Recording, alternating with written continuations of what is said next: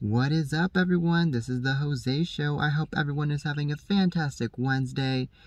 Is it a fantastic Wednesday today because it is not sunny outside, it is not hot outside.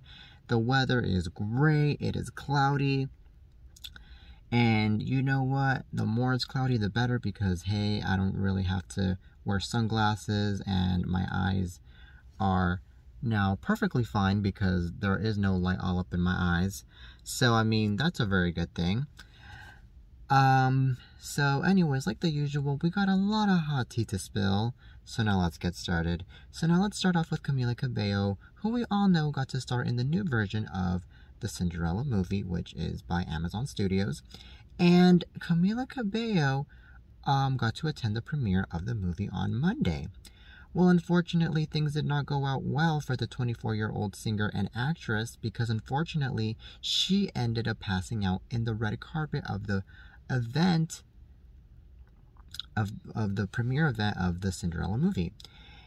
And apparently, Camila Cabello, she felt so bad that later on she apologized to everyone. And then Camila Cabello unfortunately did not share any additional details of the fainting incident.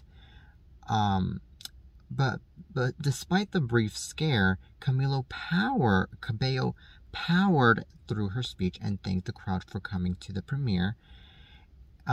She said, "All I can say is, this was such an incredible experience," she told the audience.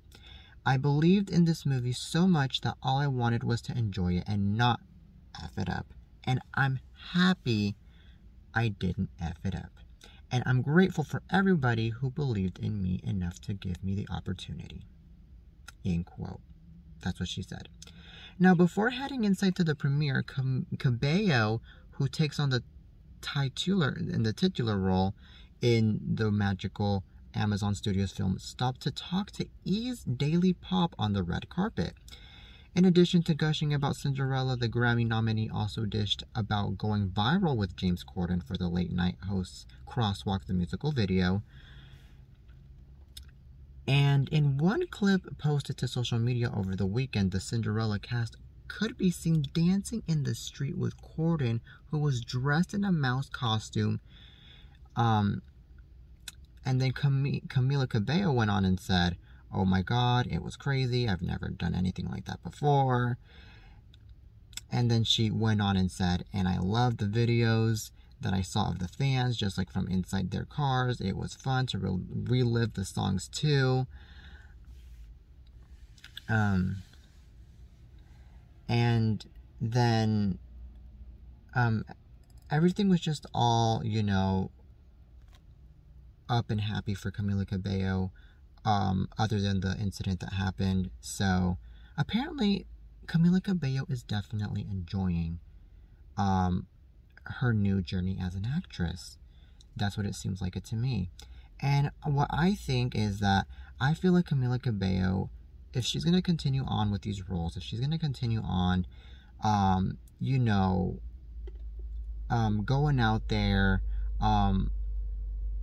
promoting more movie stuff, then she's gonna be successful in the music in the film business, like very successful. She's gonna be making that huge crossover, like big time. I mean, there's Taylor Swift, there's Lady Gaga, so I mean now Camila Cabello being the one that's doing it next, I mean that I think is very amazing. That's very impressive. And you know what? I feel like, to me, I feel like Camila Cabello, now that she got into this movie, I feel like she is going to be motivated to make more movies because of how happy she seems to be. And of course, I did hear that she is going to be releasing a new album sometime this fall. So a lot of Camila Cabello fans are definitely looking forward to that. And Camila Cabello, I mean, she, right now, as we all know, is dating Shawn Mendes, and she is very happy to be dating Shawn Mendes. I can tell that Camila Cabello and Shawn Mendes are literally having such a great time with each other, and I can tell that they're both very happy, so Camila, she is having the best time of her life. I mean, unfortunately, this incident did happen with her, and unfortunately, it had to happen in the night of the premiere event of the movie. But I mean, good thing is that she ended up okay. She ended up just fine. So that's all that should matter, at least, you know. And good thing is that she still got to enjoy the event. So, anyways, good luck to Camila Cabello though on this new journey that she's taking. I really am happy for her, and I wish her nothing but, you know, happy and success. So, anyways, from Camila Cabello to now Kelly Ripa. Well, apparently Kelly Ripa got to post a very steamy picture of herself at the beach recently, and apparently there was just one fan that did not like the picture of Kelly Ripa being in the beach. Well, Kelly Ripa had to fire back at fans' accusation over her fresh-faced beach photo. And apparently, things just didn't go so well, but Kelly Ripa got to set the record straight about what helps keeping her looking so youthful. Well, as she and husband Mark Consuelos get used to their brand new status as empty nesters, the 50-year-old Live with Kelly and Ryan co-host shared a shot to Instagram of the couple relaxing during a day at the beach. And then the description in the picture said cheese and baguette. And then her comment section was quickly loaded with individuals remarking on how young she appeared in the shot. One such comment came from Carson Kressley, who wrote, "Teenagers." In addition, Mark's Riverdale co-star Marisol Nichols posted, "You look 15." Then a different individual wrote, "Babies," heart eyes emoji, "so young and fresh-faced." And yet another fan shared, "Ageless babies." Then things got a little complicated after someone else posted, "How is it you look 10 years younger, Kelly? Raised eyebrow emoji, must be a relaxing holiday." This led a user to respond, "As beautiful as she is, it's definitely a filter." The person added a 2 hearts emoji. Kelly then replied to this person, firing back at this person, saying, "If it was a filter, I would look amazing. It's just the angle and sunset light." End quote. That's what Kelly Ripa said.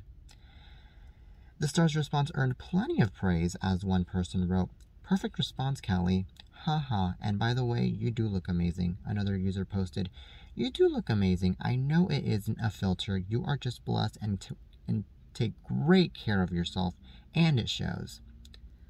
So that's what went on with Kelly Ripa into responding to this hater and to this troll that was just, you know, going around trying to make people's lives complicated, just trying to make other people feel bad. But good thing is that Kelly Ripa was brave enough to respond to this person, you know, especially because, I mean, Kelly Ripa, she had a really good point in her responding, because, you know, we as people, we have the right to post whatever the heck we want on our Instagram pages. We're not going to have to go off and let other people bash us and judge us for what we're posting, especially for living our lives. You know, it's just people like that that don't want to let you live your life because they are not happy. That's the thing. And unfortunately, when it comes to these kind of haters, is that they want to make themselves feel good by bashing other people, when in reality, it's just, you know, making themselves look bad, you know? So, honestly, I think that, you know, regardless of what age Kelly Ripa is, Kelly Ripa looks fantastic. She looks gorgeous, you know. We need to stop with the hate. We need to stop with these filter accusations. We need to stop with the with the humiliation. We need to stop, you know.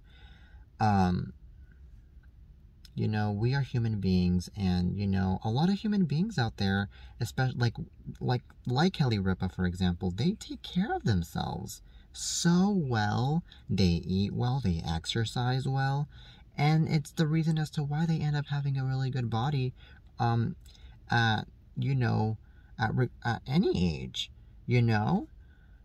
So I mean, I applaud Kelly Ripa for standing up for herself, and honestly, it's something that a lot of people should do nowadays. It's just, you know, stand up for themselves.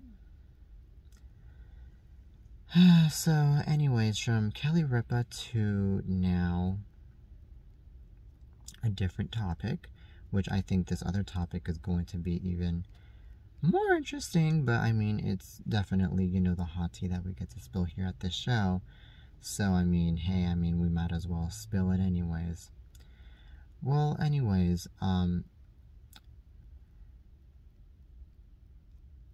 let's talk about the fact that Seinfeld, the TV series, is now officially coming to Netflix. After leaving Hulu earlier this summer, Seinfeld will soon be available to stream, as Netflix announced the launch date for all 180 episodes. On Wednesday, September 1st, the streaming service revealed that all 180 episodes of the Emmy-winning sitcom from co-creators Jerry Seinfeld and Larry David will be available for viewing in October 1st. Back in 2015, Hulu had acquired streaming rights to the seminal 1990 show for 9 seasons before Netflix purchased them in 2019, and the series left Hulu in June 2021. Not that there's anything wrong with that. So anyways, I think that's pretty interesting that, this popular sitcom is now coming to Netflix. Very, very interesting. Very, very cool. I think it's very interesting and cool because I think that this show is, you know, one of the few shows that Netflix has, you know, especially that's from the 90s, first and foremost, because unfortunately Netflix, the majority of the shows that Netflix has, it's not from the 90s, it's from today, or it's from the 2000s, you know. Like, I mean, yes, I see certain 90s shows on there, but I don't see a lot that are there, you know. I really don't. Nor 80s, you know. And I feel like, as someone that does watch Netflix from time to time, I feel like Netflix needs to start putting in more classic shows, you know, in order to attract more viewers, in order to attract more people. You know, that's what I feel like, because, I mean, if they're just gonna go off and not post or release any shows from back in the day, then, I mean, a lot of people are just gonna feel like it's just useless having Netflix. So, I mean, I think that, Netflix is now doing a good job by doing this, but you know what, Netflix? What you should also do is you should also, release Full House. I mean, we have Fuller House, but we need Full House as well on Netflix, because Full House is such a great show. It is a show that we all love and remember. That is also from the 90s. So come on now. Put on Full House. Put on The Fresh Prince of Bel-Air. Put on The Nanny. Those are other shows that we need to watch too on Netflix. It ain't just Seinfeld, you know? So, I mean, those are just my suggestions. Those are just my points of view. So, I would watch Netflix more often if that was the case. You know, but anyways, I congratulate, you know, this cast of Seinfeld for now having their show brought up on Netflix. So, yeah. So anyways, on to another topic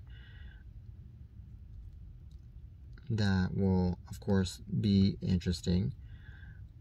Well, as we all know, I mean, there is a lot of interesting stuff going on in today's world of Hollywood, as y'all can tell.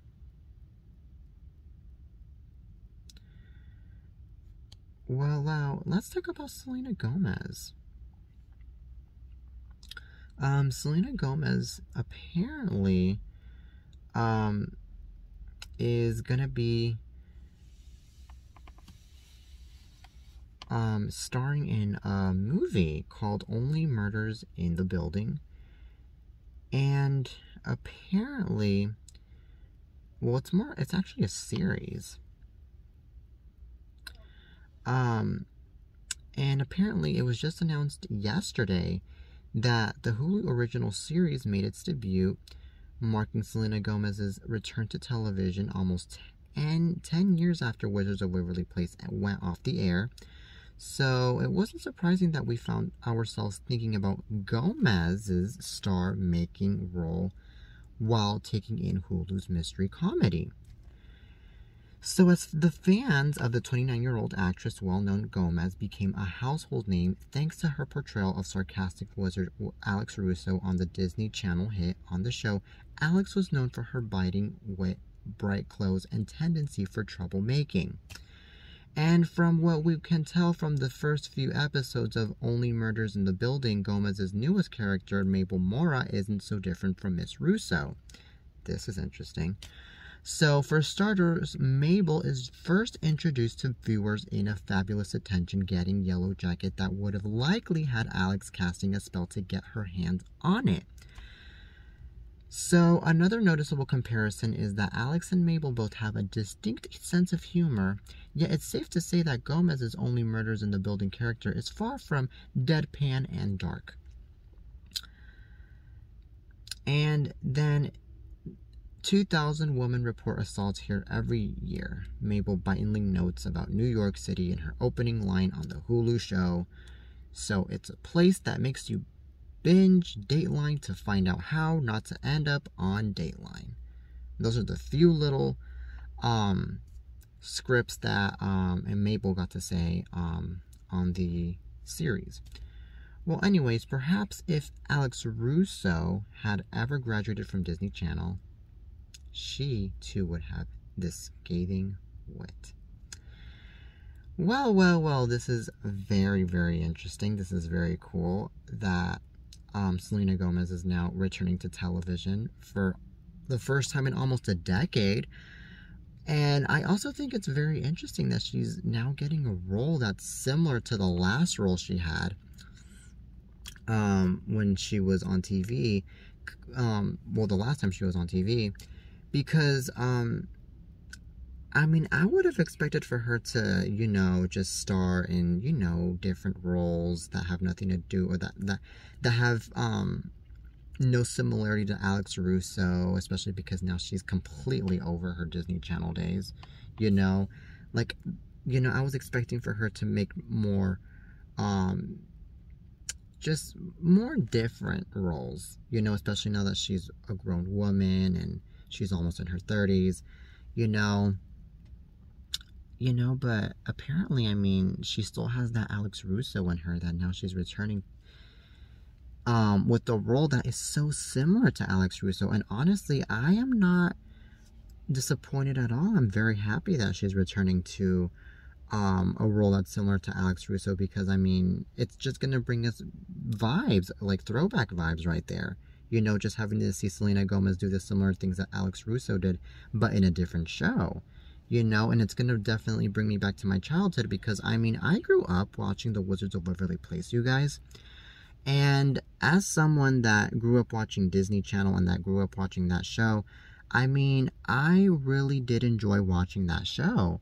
You know, and I just thought she was funny on that show. I thought she was intelligent on that show. I thought that she was just, you know, phenomenal. So, I mean, it's just nice to see, you know, that she's returning to this, to a role that is similar to Alex Russo, like, big time.